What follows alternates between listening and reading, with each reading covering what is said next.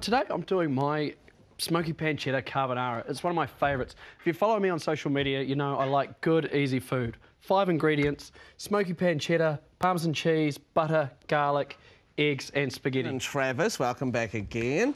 One of your favourites, smoky carbonara bacon. Don't mind me, guys. Smoky pancetta, or whatever that says up there. Yeah, you'll have to fix that. Most definitely one of my favourites. This is comfort food at its most basic.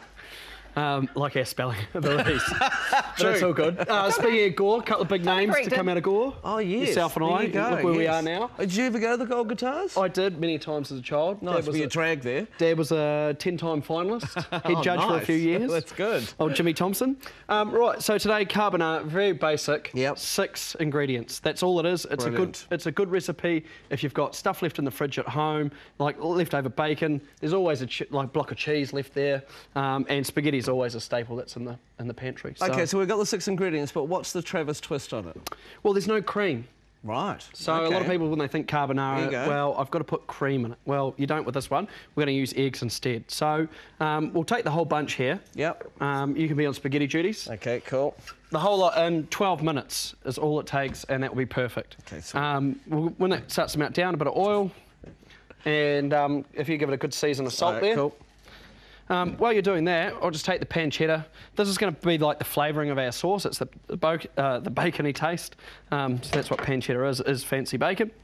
I'm just going to roughly chop it so it's still decent, like bite-sized bits when it comes into our sauce. If you could just turn the fry pan on there for us. Yep, okay, I can handle that, mate. Get some heat into that. Oh. It smells good, that smoky bacon, doesn't it? Everyone's hungry today, so I'll do some extra. Oh, good. Nice. Mainly it's just me, mate. It's me that's hungry. I'm not going to lie. Right, so we'll get a couple of knobs of butter there into the pan. Yep, the pan's on. Knobs of butter, recipe at thecafe.co.nz if you need it. From there, we take garlic. Now, we're not going to dice it. We're only going to smash it and then put it in. Okay. It's just to sort of give the butter a bit of flavouring. Okay. So we just crush it under our knife. Yes. You don't take the skins off? You don't care? No, because that makes it easier for us to pick it out at the end. So we'll just get some heat into there.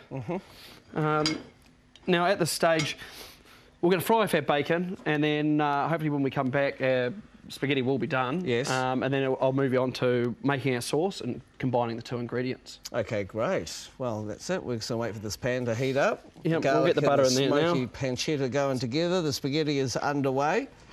And then we'll come back. So simple. Yeah, no, good. And filling too, I would imagine. Very filling. Yeah, nice recipe. So what have you been up to, actually, recently, since we last saw you? Well, it's been a lot of cooking? It's been a while, yeah. I've not so much of the televised cooking, a lot less pressure, but I sort of do a lot of catering for events for people. They get me along, so... Oh, good. Normally up to 12 people at home kind of thing I can handle by myself. Anything more, I have to get a few extra hands. But secretly, my real job is I work in civil construction, doing property development. So okay, nice. Chef by day, worker by night. That's where the money is. I'm not a night worker, am I? I'm supposed to keep that secret. Oh dear. Anyway, moving along. Yes.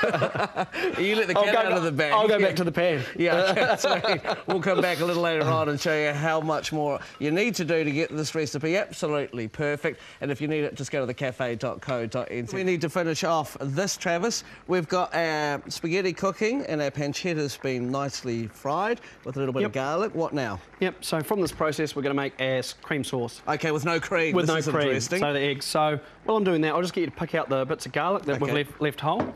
So for this step, guys, what we're going to do is we take our 4 eggs, and we need 3 egg yolks, and then we'll put 1 egg in as a whole. So I'll go the first one in whole myself. Oh, what a shame. Let's hope that I don't split the... Are you eating the bacon? There's just little bits of bacon on the garlic, and I can't, you know... It's not me you'll have to contend with if there's not enough. Yeah, well, true. That's a very good point.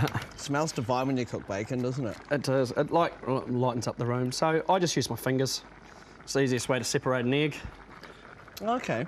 We'll run the risk if I've made a bit of a mess, but it's all right. We'll clean that up.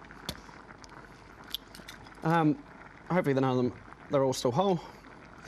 So by making this, you don't have to use cream. So I know there's still dairy in there, there's cheese. And a lot of people, you know, they're probably more sensitive to cream than they are to Parmesan cheese. That's a good point. So I think that this is, I call it a healthier option. But I don't know if you'd call using so much butter as I do, or butter, as someone else Mark, here normally he'll be proud of you. Likes to use. He'll be proud of you, Travis. So, right, we've got that all in there. Yeah. We're going to take probably about half a cup of cheese. Yes. In there as well, and this is what's going to be the body of our sauce. Okay. It's our alternative to cream. Yeah.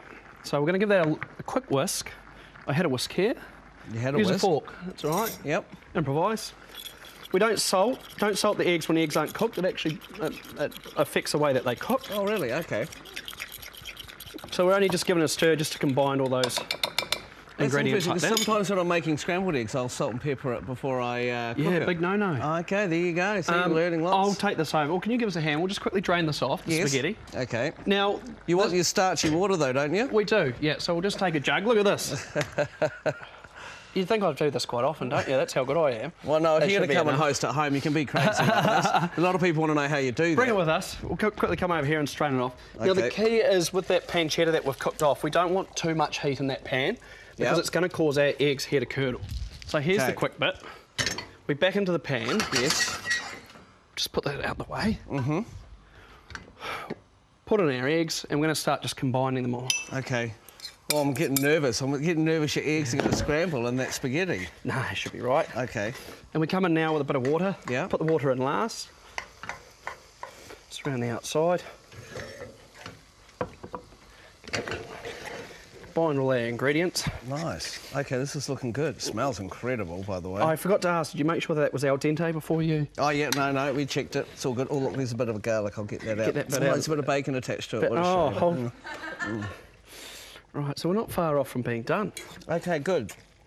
So this is going to be hearty. It's going to be really, really tasty too. It's delicious. It's more. It's like it's as I said, it's comfort food. It's stuff I love to eat at home. Simple. How long's it taken us? Like 15 minutes to do the whole lot. Longest bit's waiting for the pasta. So yeah, I think we'll pick up some parsley. Yes. And we'll plate it up. Is that it? Nice. That's it, easy. mate. That's it. That is brilliant. I love it. And you don't have to go to the dairy to get some cream because if you got eggs and a bit of cheese, you just use that as your cream base. Fantastic work, Travis. No such thing as too much cheese. And how's the carbonara turned out?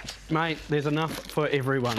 Look at that! It's a quick finish with a bit of cheese. Yum. More cheese? There's no such thing as too much cheese, is there? No. I'm happy with that. Well, that was so fast, and look at it, that would be enough to feed a flat of 10. There's no green stuff on there, Travis. Oh, who needs Don't come on.